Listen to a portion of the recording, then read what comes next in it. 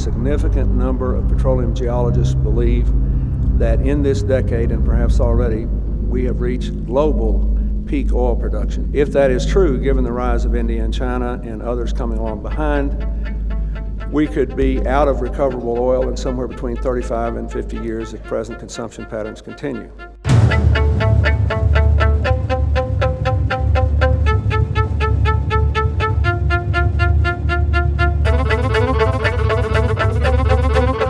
We're not going to run out of oil. It just may not be economical to lift it out. We criticize the Chinese. You're using too much oil.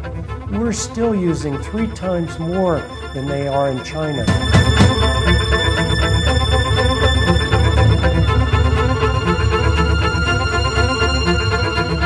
Whether you submit to global warming or not, whether you submit to an energy predicament or not, these aren't things that you choose. These are circumstances that reality presents to you, and then you have to behave according to what reality demands.